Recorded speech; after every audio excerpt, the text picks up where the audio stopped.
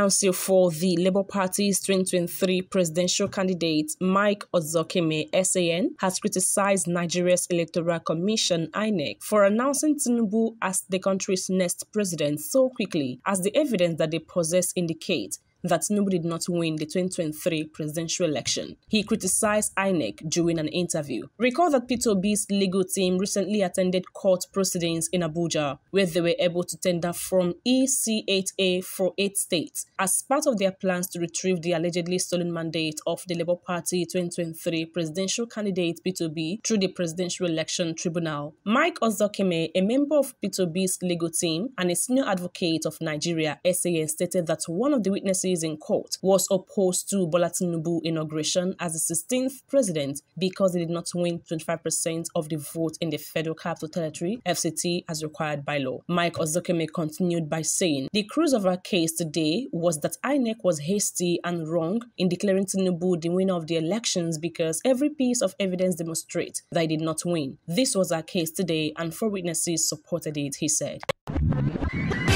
The member representing the Agege 1 constituency of Lagos State at the Lagos State House of Assembly, Mudashiru Obasa, has been re-elected as Speaker of the House for the 3rd term. Obasa emerged as Speaker of the 10th Assembly shortly after the Governor of Lagos State, Babajide Sanwo-Olu, proclaimed the Assembly on Tuesday morning.